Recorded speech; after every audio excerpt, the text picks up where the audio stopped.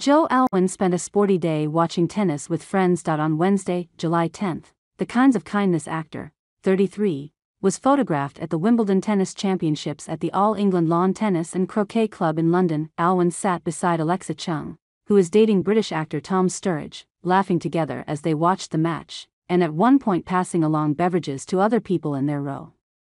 Alwyn also posed for photos alongside the Little Mermaid actor Jonah Hauer-King at the event. Alwyn's appearance comes after he broke his silence about his breakup from ex-Taylor Swift in an interview with the Sunday Times Style. People confirmed that the duo split in April 2023, following 6 years of dating.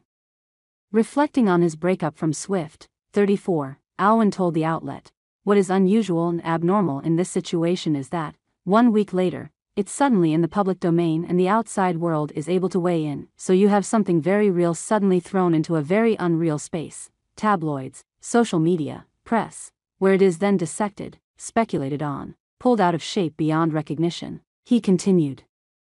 And the truth is, to that last point, there is always going to be a gap between what is known and what is said.